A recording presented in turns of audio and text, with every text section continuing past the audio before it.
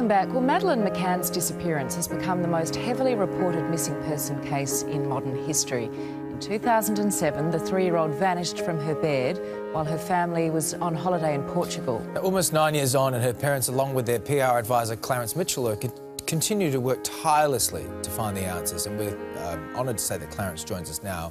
Clarence, thanks for coming in here. Firstly, many people may not understand the need for a publicist in a situation like this. So just fill us in a little bit of what you do, what you provide. David, good morning.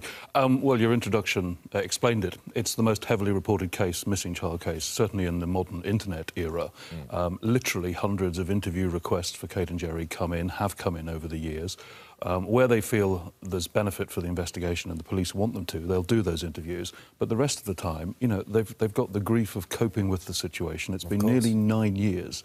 But part of the message is keeping Madeleine in the news, getting her image and the story out there as widely as possible.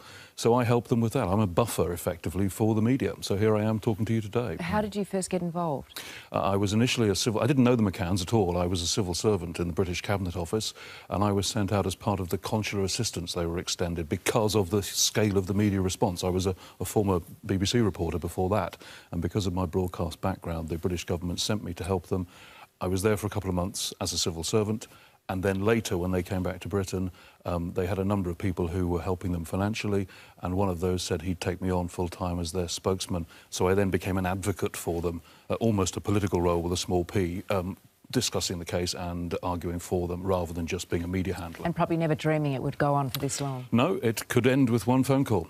We've always said that, and we didn't know that. In fact, one of my government bosses said, "Oh, I'm sure you'll be on this for a fortnight and that'll be it." And here we are 9 years later. Well, you're of the opinion, aren't you, that the media really tried to spin this story into almost like a soap opera because of this new world media, and this sort of hit at the same time as that. So how do you keep them on track to say, look, let's not go overboard here, let's try and keep the message? First of all, be entirely straight with the media. Be honest, truthful, open and as accessible as possible within reason. There are certain days and certain things that we weren't able to say because the police didn't want us to. But as long as you're straightforward with professional journalists of whatever nationality, they generally are straightforward with you, I find. So I treated it as a journalist would from the outset. In fact, some of the journalists in Portugal thought I was still there for the BBC, funnily enough. They didn't realise I'd joined the government. One of the big problems was there was no information coming out from the police in Portugal. There is a law there that says it's an offence for any serving officer to discuss the case.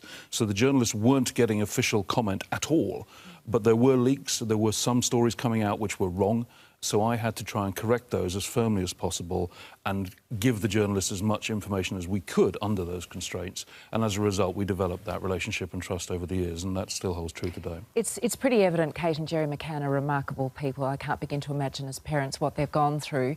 How, 9 years on, do they hold up hope, and what do you think they believe in their heart of hearts?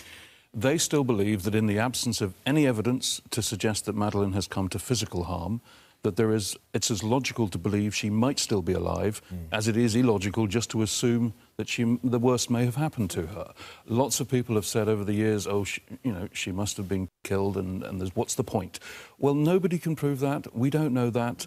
Having been associated with the case for so long, I don't know, nor do Kate and Jerry. They trust in the police. There's a British police investigation still very much underway, Operation Grange, pursuing the core leads after years of review.